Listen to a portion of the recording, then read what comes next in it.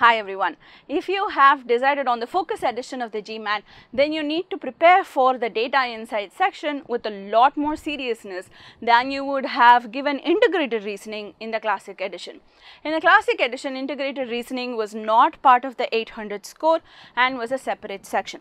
I know a lot of test takers who invested far less effort into integrated reasoning than they did with the quant and the verbal sections. Because it was an additional score and did not contribute towards the main score, people took it a little lightly. However, with the integrated reasoning getting rebranded as the data insights section, with data sufficiency thrown in as well from the quant section, you need to invest a lot more serious effort into your integrated reasoning / data insights preparation. And that's because it now matters way more than it mattered in the classic edition, because it now is an equal player in contributing to your 805 score. So I want to just leave you with some basic fundamental thoughts in place when you are beginning with your data insights preparation. The first thought I wanted to seed today in this video was that take the section seriously. It matters a lot more than with the classic edition. Beyond that, I want you to do 3 things as you begin your data insights preparation.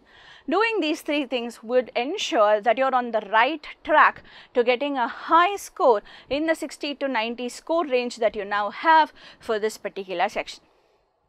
So what are the 3 things that I want to leave with you today? Number 1, you need to work on your skill development. And the good thing is, if you have already started with your GMAT preparation at least to some extent, then you are building those skills in the quant section and the verbal section.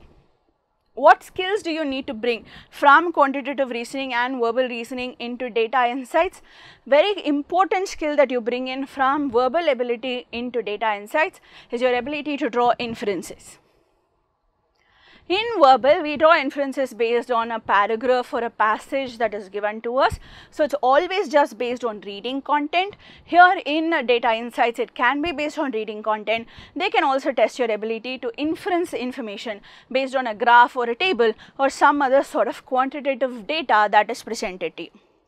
But your basic skill of how to think through drawing an inference is a vital strategy that you will need to bring in while working on data insights as well.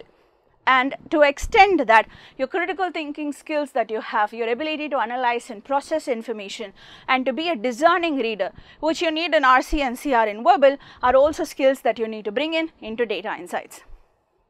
So leverage the lessons that you are learning on these topics in verbal section to sort of set the foundation for your data insights preparation. Of course, you will have some questions that are based on quantitative concepts, especially concepts in arithmetical algebra. So a lot of statistics and averages. So those are concepts that you need to bring in as well from your quantitative preparation into your data insights section.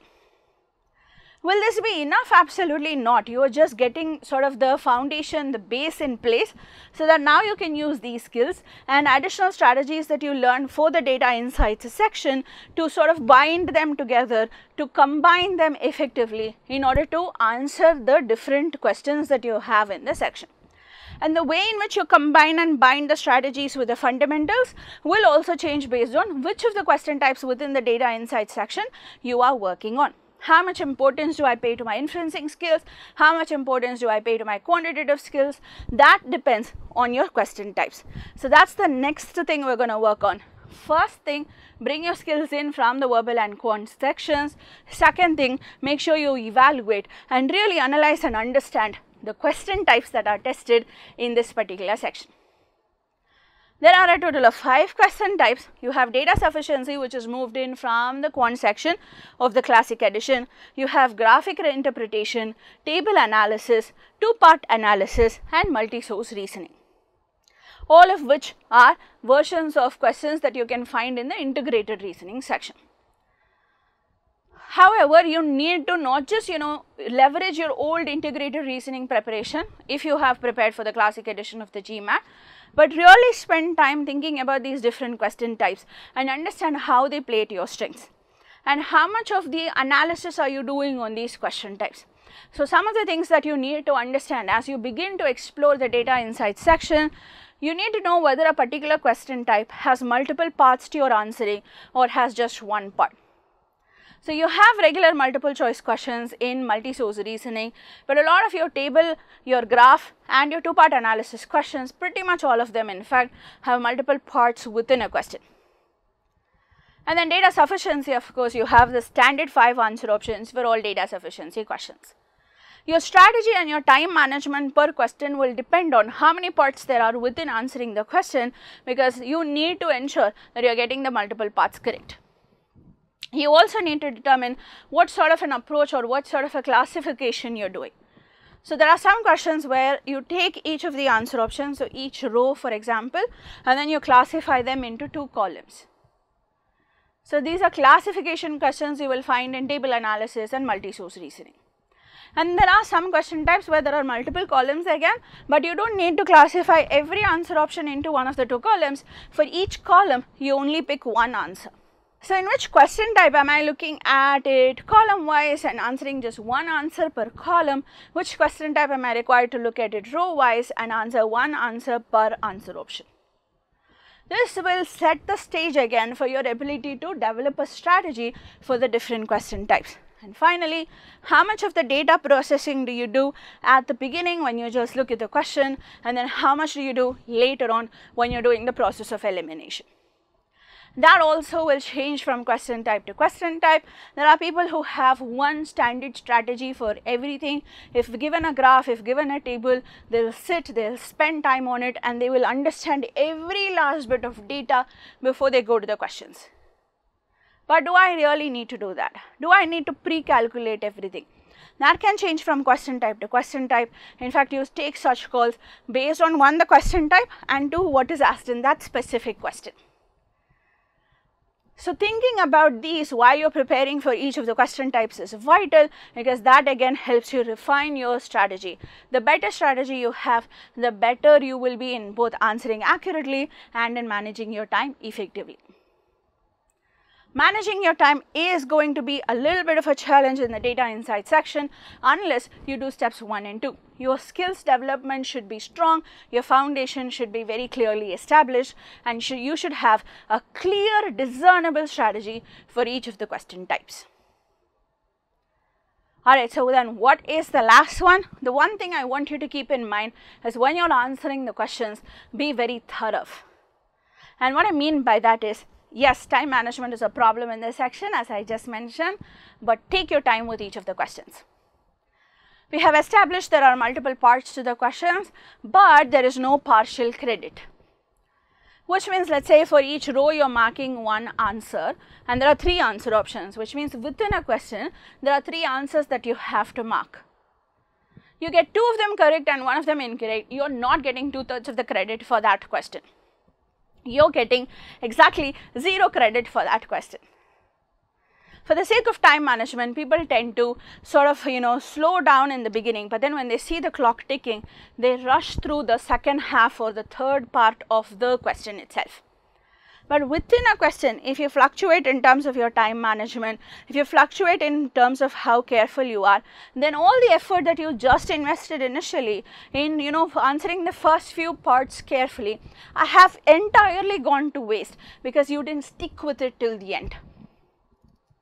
So take it a little slowly. You need to ensure that all parts of a question are given equal importance when you are solving it. So the stronger your foundation is, the better you have question specific strategies. Even despite the fact that you're taking your time with each question, the better you will be able to manage your overall time. But in the scheme of things, even if it means like answering 18 questions effectively and rushing through the last 2 questions, that's going to be better off for you than rushing through a little bit of every question.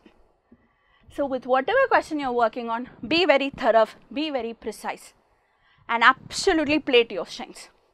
When you're practicing, notice whether data sufficiency is my strength, graphic interpretation is my strength, and so on, and have question type specific sort of average times for you to target while you're working through the section. So it's not going to be that you meet the same average time for all question types. There are certain question types where you can take a little bit more time, and some where you should aim to do it faster. So you need to work on your strengths in such a manner that you're able to achieve this objective. So those are the 3 things that I want you to have as your major takeaway as you get started with your data insights preparation. Focus on skill development from quant and verbal, and then add on to it in your data insights preparation. Evaluate the question type so that you can do that adding on process and be very question type specific in developing your strategies, and be very thorough in your answering. Make sure you plan for your time management accordingly. If you do these 3, your skill development, your evaluation, and your thoroughness while answering, you are set to do well in the data insights section. Of course, you can always use Wizako's resources. We are here to help you with your GMAT preparation for the Classic Edition and for the Focus Edition, of course.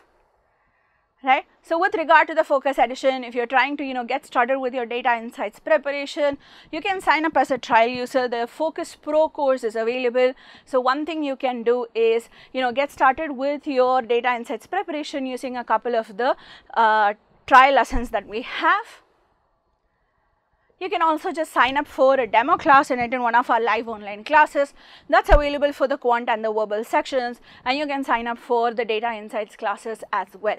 To get started with your preparation, don't wait, don't think too much about when you're doing and what you're doing and how much information is out there. Reach out to people like us, set up a call with us, and we will be able to tell you a lot more insights on exactly what the test involves and how to go forward with your preparation. This is not going to be the only Wizako video on the data insights section. We are going to introduce you to all the question types in future videos. So we're planning a series of videos on the data insights section so that you feel better prepared about just getting started with data insights, as well as your approach and your preparation for the section. So look out for those videos, subscribe, etc., that every YouTuber tells you to do, and stay tuned in for the future lessons. But either way, start now. The Focus Pro is out, the trial account is possible, demo classes are possible. Simply call us and talk to us about your questions regarding the data insights section. I wish you the absolute best in your Focus preparation.